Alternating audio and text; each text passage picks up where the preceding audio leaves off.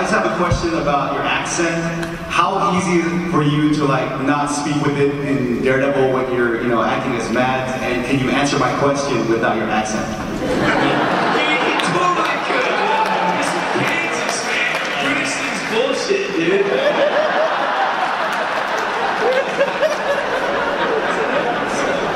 No, I'm way too self-conscious to do that, man. No way. You know, the truth is with accents, there are people, in my experience, there are people who can do accents like that. They can tell jokes and tell stories, and they can listen to a guy from South Africa, and they can mimic him immediately. And then there's someone like me who attempts any accent, and it sounds like I'm doing someone from Pakistan. And I really have to work so hard at accents. Can we get one sentence? Just one sentence?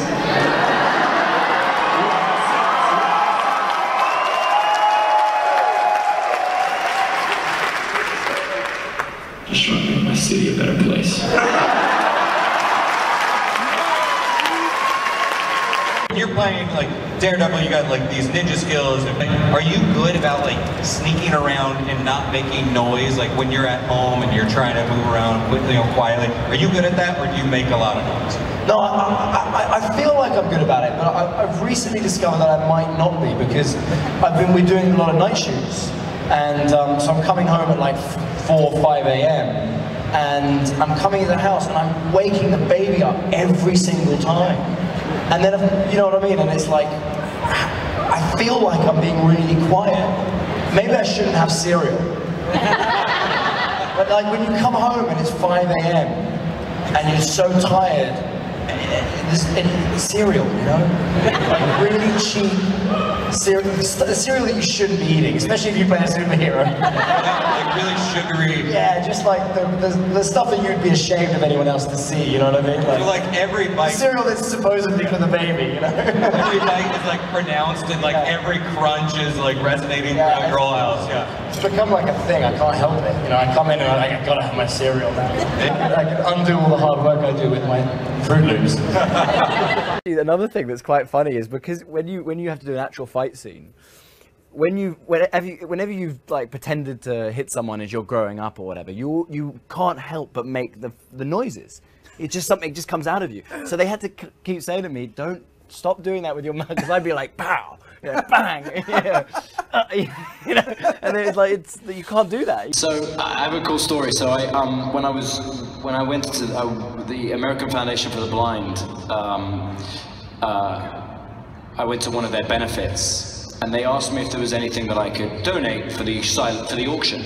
So I went to my boss and I said, is there anything you can give me to donate to the charity for the auction?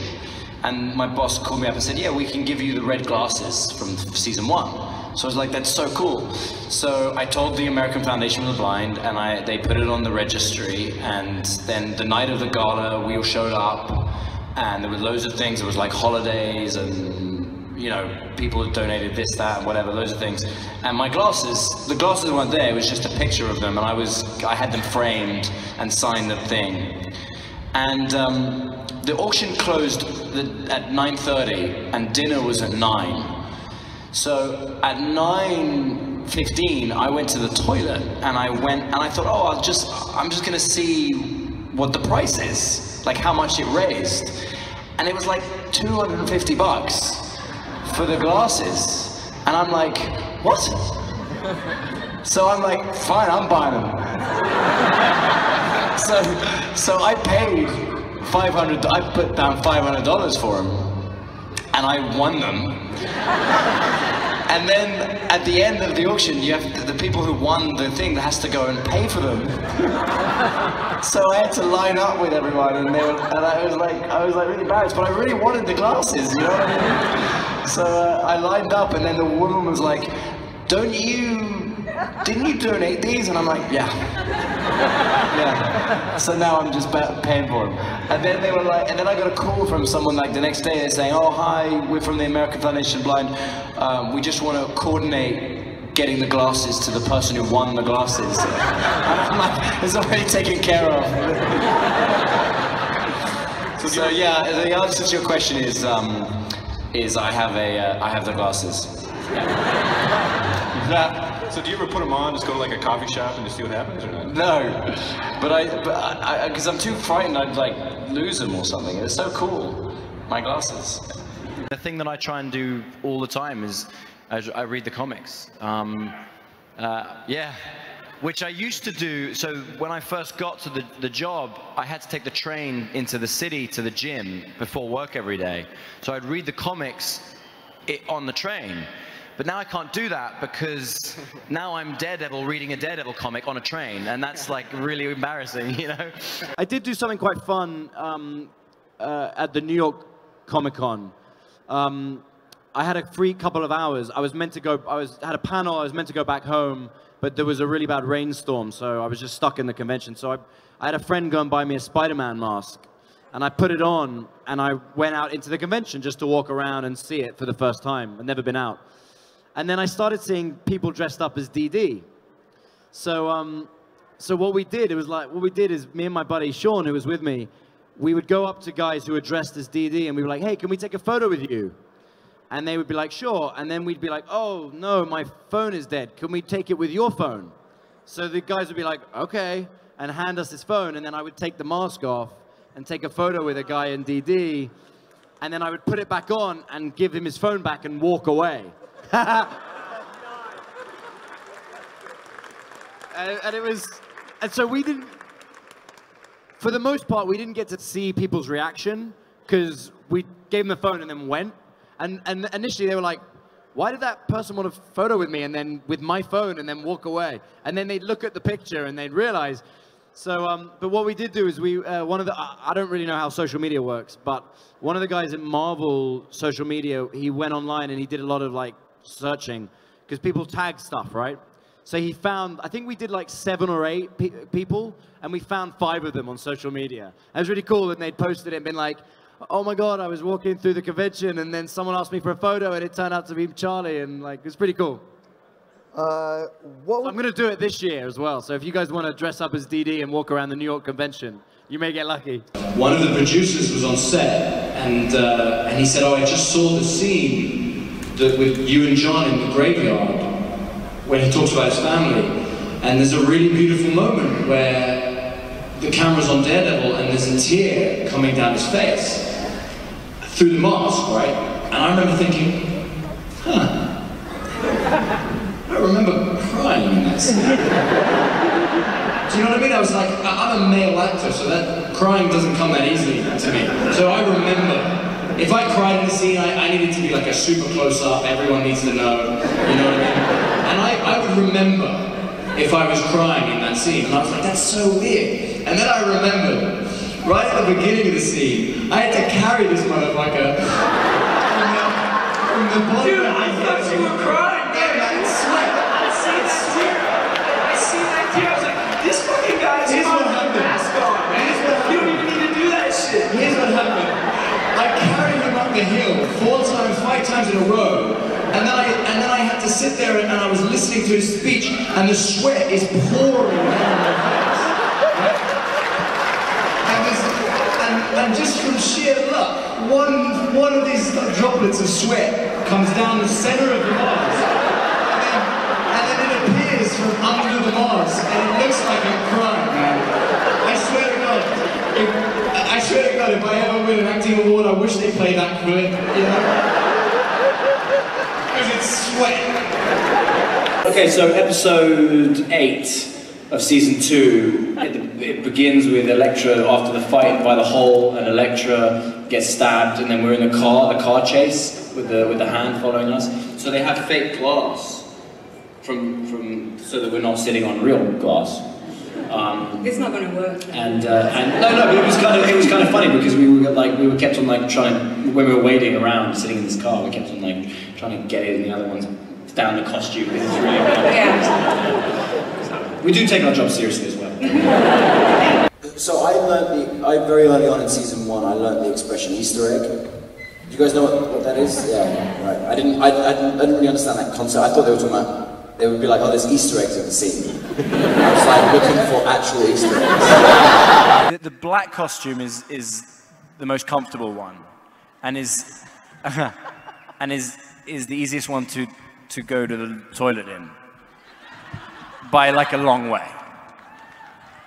Like the red one I love, obviously, because it's like the iconic red Daredevil suit, and you can't replace that. But there were times where I'm like, how badly do I need to pee? Because I'm just, it's too much work.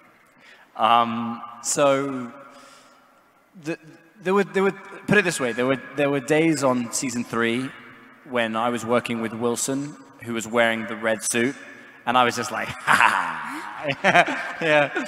I will share a quick story with you guys, but I'm not going to do it, so don't ask me to. On season 1, as you know, the whole season was in the black costume. And during that season, there was a GIF going around, people were sending, which is Daredevil in a red suit, like a cartoon Daredevil, doing this kind of sexy dance. And so everyone had seen it and was like laughing about it. And then, you know, the final episode, I have the red suit on, and by now, it's episode, you know, we're very close with all the crew, and we've all been joking and laughing, and we were on set in the alleyway doing the fight scene with Fisk, and one of the guys was like, oh, you remember that GIF that we were looking at the beginning of the season? So I did it. I did my version of the Daredevil in the sexy, doing the sexy dance, and evidently someone got it on camera. So that's pretty funny for them. I worked with a guy called Joe Strechay. He's become a good friend of mine. He's been legally blind for 20 years. A woman in the street once hit me because I was filming him. I was filming him with his permission because I was trying to learn his cane technique. But she didn't know that. She thought, this woman in New York thought I was filming a blind man. And she came up to me and she went, oi, that's rude! And hit me. I grew up Catholic, so a lot of that stuff kind of came for free. You know, like, all that sitting in my apartment feeling shitty about myself, I got that for free.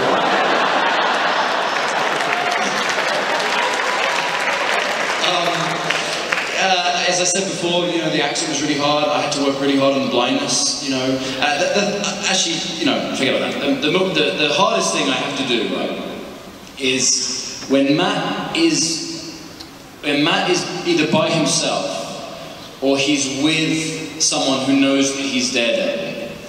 He can operate like someone who is not visually impaired, but he would never need to look at something in order to pick it up. Right? So there's tons of scenes where like I'm in my apartment and I have to reach for a mug over here or grab something from behind me, but he would never turn his head to look for it because he doesn't need to, because he has a 360 radar sense, right? So we spent a lot of time with me kind of going,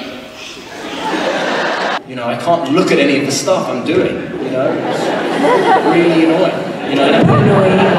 If I have to pick something up, you know, that's over here and I can't see it, Matt Murdock would just pick it up, right? But we have to do a ton of takes because Charlie's like... In episode 4, where Claire Temple chucks my shirt at me from behind, and I grab it midair without looking at it. And I wanted to do that. It's like a really cool character trait. I wanted to include it. It was a nightmare. We had to have someone off stage who would do a countdown. So she'd get ready to throw it, and there'd be this guy going, 3, 2, 1, now. And I'm, sorry. We had to do it like 15 times. One of the things that I do as a human a lot is smile. And I remember thinking early on, I'm not sure DD smiles as much as I do, you know? So that was something I had to work on, like literally stop smiling. I'm able to do almost all of the fights now. For season 2 I can do all of them. There are certain moves I can't do, you know? So, you know, whenever like Daredevil leaves the ground for more than one turn. Definitely. Definitely not me. I do this bit. And then they cut, yeah? The funny thing is, we had a bunch of fight sequences, and other than that, there was like nothing, no complaints. But then we had one scene where we were kissing a lot, and which is in general normally quite safe. Not with Charlie Cox. And Elodie was, after a while, she was like, "Your beard is really hurting my face." And I was like, "But that's the problem that we have."